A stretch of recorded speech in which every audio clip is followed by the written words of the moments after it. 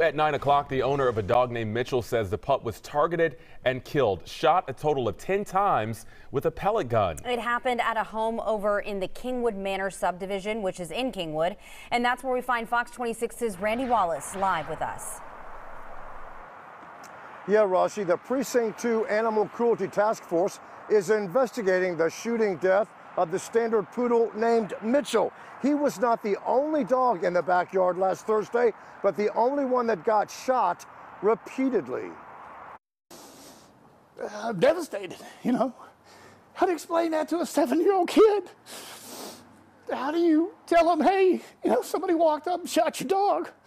It happened last Thursday at this home in Kings Manor between 8:45 and 10:45 in the morning. You've got a park across the street. Yeah, there was no school. You there. would think that somebody saw something. Somebody should have seen something, absolutely. I mean, the dog was shot 10 times with a pellet gun, and you could only imagine the torture that it went through. Aww.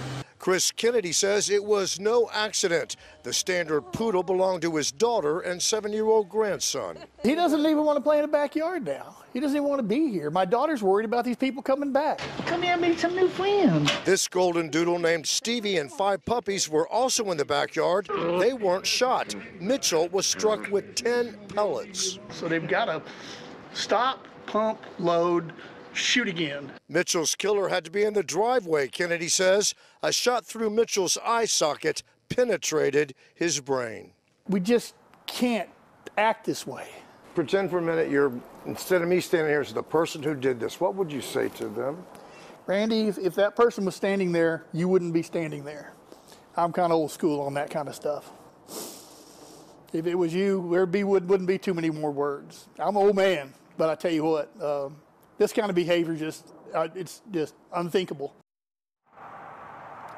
There is a $1,000 reward being offered for the arrest and conviction of the person that killed Mitchell. Now, if you saw anything last Thursday, text or call Chris Kennedy at 832-643-3300. We'll have that phone number for you a little later tonight on our website. Reporting live from Kingwood, Randy Wallace, Fox 26 News.